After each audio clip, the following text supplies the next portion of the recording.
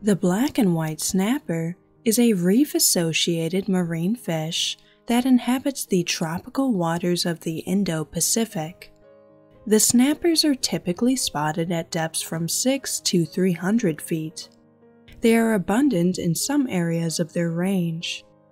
Adults can grow to a maximum length of 30 inches, but most are only around 14 inches.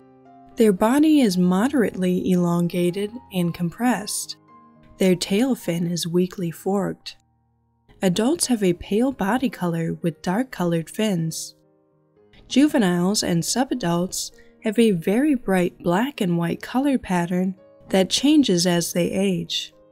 Black and white snappers are most commonly encountered on outer reef slopes. Adults can be found in large schools, while juveniles are solitary. Black and white snappers primarily feed on fish and crustaceans. They form aggregations to spawn. The snappers are prized food fish, and they are often caught recreationally and commercially.